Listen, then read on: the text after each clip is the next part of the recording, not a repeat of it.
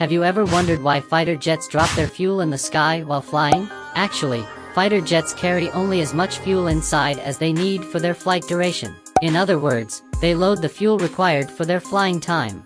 However, sometimes the jets have to make an emergency landing in the middle of the flight. In such cases, the remaining fuel in the jet is dropped in the sky so that the weight of the jet is reduced. Carrying the weight of the fuel, the jet can take off, but it cannot be landed because landing with fuel can cause damage to the jet. If you have liked the video, don't forget to subscribe.